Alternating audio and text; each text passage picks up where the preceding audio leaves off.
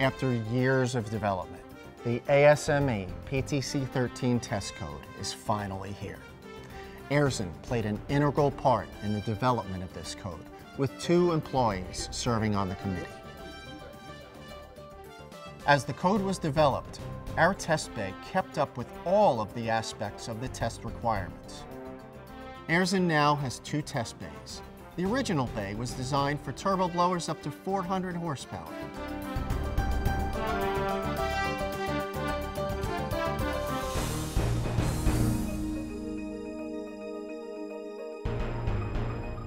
Our West test bay is larger and has the capacity for testing blowers up to 1,000 horsepower.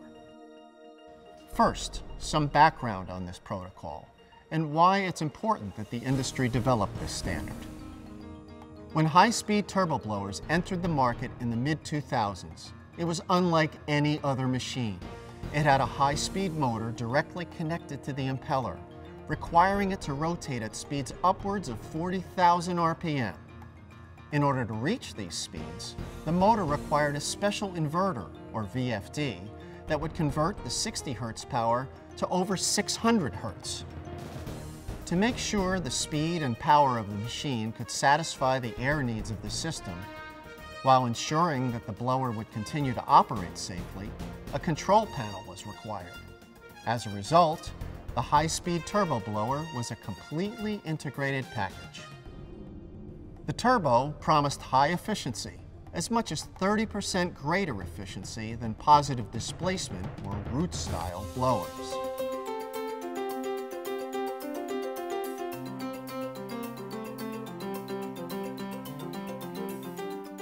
These methods measured stage-only power, meaning they only accounted for the performance of the air end itself, and they didn't apply to positive displacement blowers. Measuring power for the stage only was more common for multi-stage centrifugal blowers, where the blower itself was a separate entity driven by a motor and commonly controlled by throttling the air inlet valve. For the highly integrated turbo blower, it would be difficult to apply these methods and account for the additional energy required inside the package. The existing methods also had additional challenges that would lead to inaccuracies in determining performance. Airflow could be measured on the inlet rather than the outlet. Depending on the design, there was either some inlet flow that was lost in the process or unaccounted for air from other sources that was added to the process flow. Accounting for the environmental differences between the specified ambient conditions and the test bay ambient conditions on test day was a complicated process. Centrifugal machines are dynamic, and the density of the air has a significant effect on performance.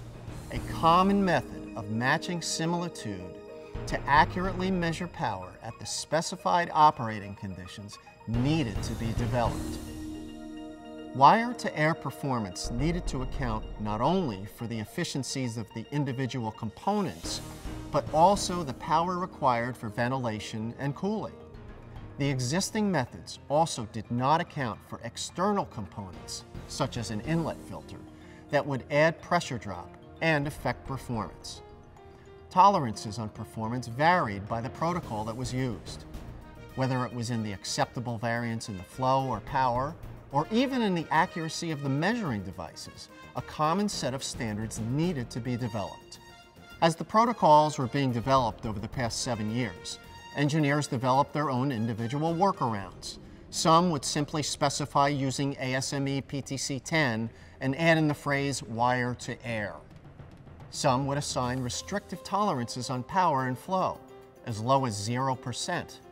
Others would levy performance penalties for non-compliance on individual points, charging as much as $30,000 per kilowatt.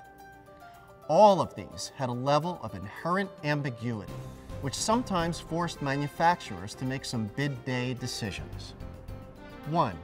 Adjust the proposed performance to provide some insurance against potential performance penalties, and possibly lose a project based on a perceived lack of efficiency.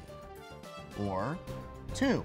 Take a risk and keep the performance as is, using the ambiguity in the existing codes, or possibly negotiating some of the non-compliant points or machines into an average performance. Or 3, take a risk, hope for the best, and try to negotiate if performance didn't match the proposal. ASME PTC-13 is a welcome answer for both engineers and manufacturers. Here's what it does and how Aerzen complies. 1. Flow is measured on the discharge. Measurement is in accordance with ASME PTC 19.5. 2. Test volumetric flow and head are matched to the specified operating conditions regardless of the difference in air density between the test bay and the site, using tolerances and calculations that all manufacturers must use in order to comply. 3. Power measurement must be measured with a specific accuracy. 4. The envelope of the components to be included must be specified by the engineer. 5. Acceptance tolerances for flow and power must be specified. With every manufacturer subject to the same standards, there's less wiggle room. Even though the turbo blower brought about the need for improvements in performance measurement, ASME PTC-13 is not limited to turbo blowers. PTC-13 can be applied to any blower project where performance is a factor in the evaluation, whether it's centrifugal or positive displacement. For several manufacturers, the low-pressure screw compressor packages are proving to be as efficient and sometimes more efficient than turbo blowers. This test protocol will provide that proof.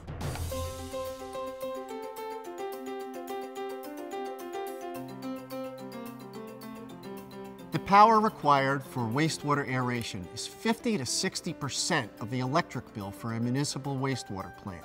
In some cases, it consumes 4% of the community's total power. Energy efficiency is a major factor in evaluating blower performance.